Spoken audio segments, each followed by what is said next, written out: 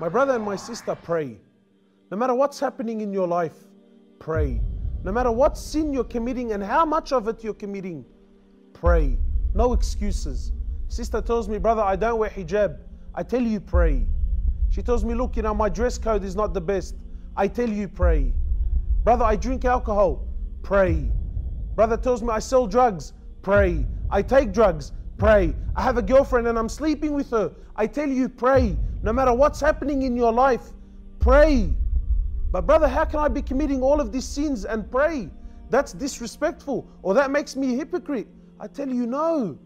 That's why we pray. Because we're not perfect. We're sinners. We do wrong.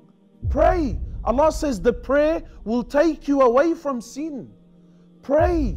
Sometimes people say, look, let me straighten my life out and inshallah I'm going to start praying. Habibi, you will never straighten anything out if you don't pray. That's why you pray, to straighten your life out. Nothing, my brothers and sisters, let no man get between you and Allah. Pray. No matter what's happening in your life, pray. No matter where you are, pray. Sometimes people come to you and tell you, brother or sister, you're a hypocrite. Sister, you don't wear the hijab and you pray. Tell a sister, thank you very much. I'm a hypocrite. May Allah subhanahu wa ta'ala reward you. But my prayer is between me and Allah. No one else's business. The Prophet of Allah, he says the difference between us and them is the prayer. The very first question on the day of resurrection that you're going to be asked is about the prayer. If you pass, then everything after that's going to be easy. But if you fail that, then everything after that is just going to get worse. So pray.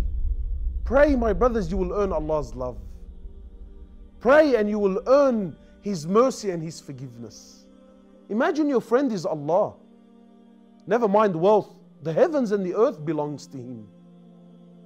You become an unstoppable force when Allah is on your side. So please, my brothers and sisters, no matter what's happening in your life, pray. Don't let anyone turn you away from Allah. When your forehead is on the floor, that's the closest you will ever be to Allah.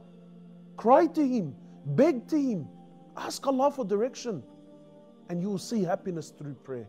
We ask Allah subhanahu wa ta'ala to make us of those who establish their prayer and never leave it, no matter what. Assalamu alaikum.